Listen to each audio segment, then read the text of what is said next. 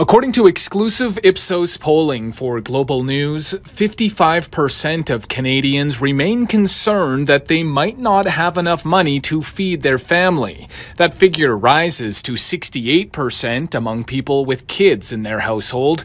In the last 6 months, 1 in 5 respondents say their grocery bill has increased by at least $100 per week, and 1 in 10 Canadians report having accessed a food bank this year. Well, I think the main takeaway here is that Canadians are still feeling the pinch in their pocketbooks. Even though inflation is abating, now closer to 4%, well off its highs from a couple of quarters ago, it really hasn't had a lot of impact on the attitudes of Canadians. Many are still concerned that prices will rise faster than they can adjust. A majority, in fact, a growing proportion at 55%, that's up 2 points from the end of last year, say that they worry about being able to put food on their table. That rises to 2/3 of parents with kids in the household.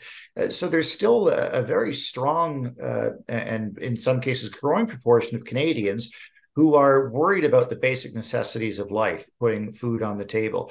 So we can say that that inflation rates are going down. Maybe the interest rates won't go up anymore, but it's going to take a long time for Canadians to adjust to their new financial realities. And a declining inflation rate doesn't mean that prices are getting cheaper. It just means that they're going up slower. And so Canadians are still adjusting to the increases that have already happened. And many are already saying that they're tapped out and they just simply wouldn't be able to afford anymore. And food is the constant reminder for many people because it's something they have to do every day and something every week they have to go to the grocery store. And they're being reminded on a consistent basis that things are simply more expensive and they can't afford what they were able to afford last year.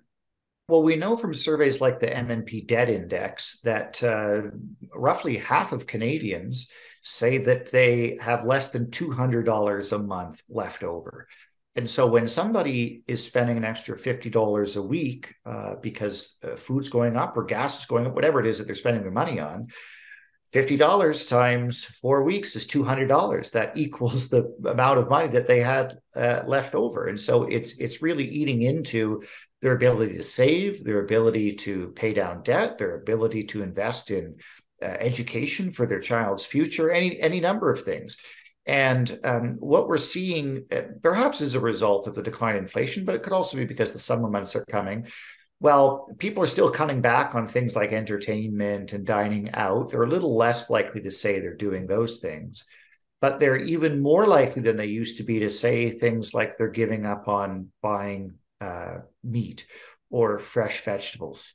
Something that can really have an impact on their lives and the lives of their children. So food seems to be kind of the last holdout for a lot of people because it's having such a profound impact on their wallets.